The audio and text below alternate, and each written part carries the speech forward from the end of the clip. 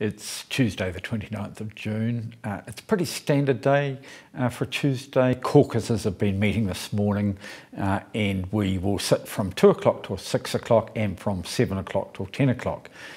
Starting with oral questions to ministers, Barbara Edmonds to the Minister of Finance about the economy, Judith Collins to the Prime Minister about government statements and actions, Glenn Bennett to the Minister of Energy and Resources about decommissioning oil and gas fields, Simon Bridges to the Minister of Justice about hate speech legislation, Julianne Genter to the Minister of Finance about fiscal policy, Angie Warren-Clark to the Minister of Social Development about social development and employment policies, David Seymour to the Prime Minister asking about government policies and statements, Michael Woodhouse to the Minister of Transport about the Clean Car Program, Rachel Brooking to the Minister of the Environment about announcements to do with the resource management system, Chris Bishop to the Minister for COVID response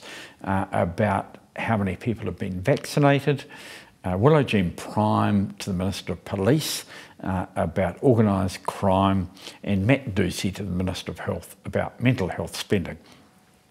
We'll then go on to legislation, the second reading of the Ahuriri Hapu Claims Settlement Bill in the name of Andrew Little.